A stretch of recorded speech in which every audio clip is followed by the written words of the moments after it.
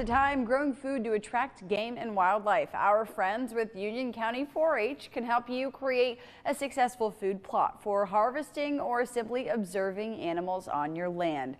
7 News' Christine Scarpelli joins us live this morning. She's in Enery. How are we going to watch some deer, Christine? Good morning. Yeah. You know what? We're going to do it calmly and peacefully. We're going to do it successfully because we have Mark Cathcart here with Union County 4-H in the middle of the woods at a food plot. That's right. This is where you plant seeds, food grows, animals come, and you can either watch them or maybe take them for hunting and eating. That's right. There's plenty of different options, but we were talking about planting. You want to take soil samples first. Take soil samples. Which we did in a bag just like this. Send these soil samples into Clemson 4-H, the extension offices, To the extension office, yes. Thank you. The Clemson extension offices, I should say. There's one in every county, and once you get back the fertilizer, plant everything, put the fertilizer down, you start getting some crops. But I bet they're going to be pretty popular with the animals, Mark? Yes, they are. And that's why we have these right here. These are exclusionary cages, and we build these to put them in the food plot because everything comes and eats.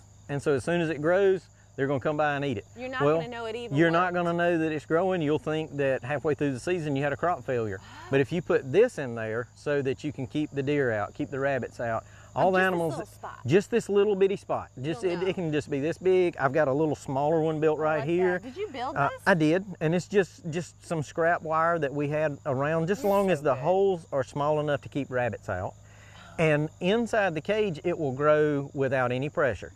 And so halfway through the season, you'll come, won't be anything growing hardly here, be real low, but this may be this deep because nothing's eating it. And that's how you know that you had a successful food plot and that what you did was right, and you had the soil right and planted your seeds right, and I would have never thought of that. Yep, happens a lot of times. People don't put these in, and then they wonder at the end of the season, well, why didn't my crop grow? Very good. And it's because of the pressure that it gets from the wildlife. Mark told us mow the grass, till it up nice and good, put that fertilizer on. Olivia, I'm learning how to do this really well. I think we're going to have a full-on crop harvest coming up. When does this grow?